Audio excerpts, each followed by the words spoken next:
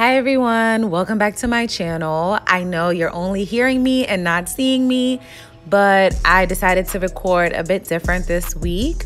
I'm not gonna have any funny stories or any intro to share with you all. I just wanted to jump right into the video and show you guys how I made lamb and roasted Brussels sprouts with mashed potatoes. So to get things started, I started with my Brussels sprouts and I had over a pound of Brussels sprouts. As you can see, they are a lot of them, which is why I sped this process up. I cut the ends off and cut them in half, and this is what it looks like once I was finished. Then after that, I started to work on my russet potatoes. I had about 7 of them. I cleaned and peeled them and then cut them in sections of 4. And I also had to speed this part up as well. So this is what it looks like once I finished cutting up the potatoes. Then I put them on the stove to boil, and while they were boiling, I also boiled my Brussels sprouts for about 3 minutes. Then I sauteed the Brussels sprouts in this Black Forest bacon from Trader Joe's. They season it with black pepper, I believe. But here you can see I'm rendering the fat from the bacon, and I added some garlic to it. And I just let it render for a little bit to get that nice flavor going. And then once the bacon starts to get a little bit crispy, I add the Brussels sprouts, and there you can see the red onion that I've added to the Brussels sprouts. And I just saute it for about 3 minutes just to incorporate the flavor of the bacon and the garlic.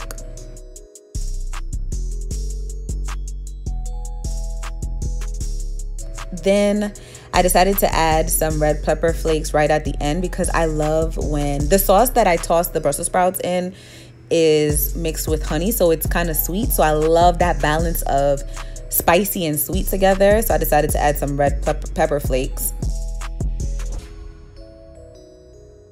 Then I had thought about adding my beloved vegetable seasoning, and then I said, no, I don't need too much seasoning. But here you can see I changed my mind at the last minute and decided to add it.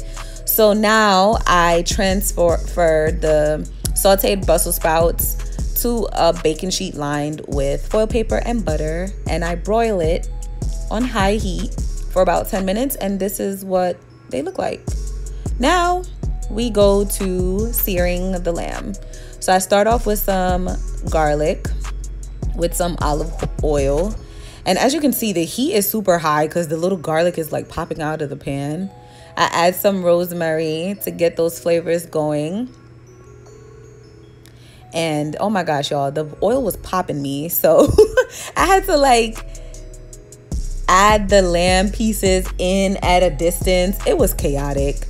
So now I'm adding the lamb, and I want to do this very quickly because you know lamb cooks very fast, and I was aiming to get a temperature of medium well on the lamb. So I had to quickly add all the pieces, and I hadn't cooked this much lamb at a time before.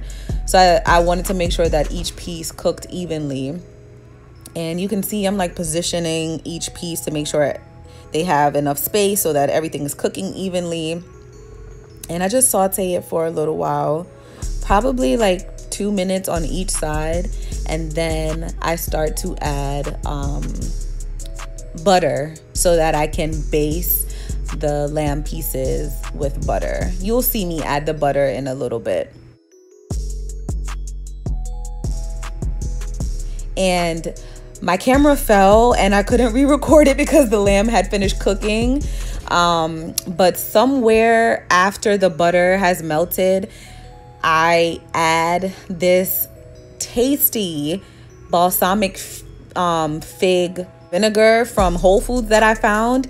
It has like a hint of sweet yet tart flavor, and it just adds so much flavor to the lamb. I really love it. So I think this is the moment, like a little bit after this is when I add the balsamic vinegar. And there's a picture of the type of vinegar that I use. You can find it in Whole Foods. It's a little bit pricey, but it's worth it. And you only use a little bit at a time, so it'll last you a while.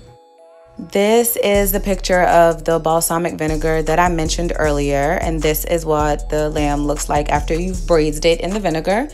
This is how I plated the dish. Thank you guys for watching to the end of the video. Don't forget to comment, like, and subscribe, and turn on your post notifications. Here's how you do so. Bye.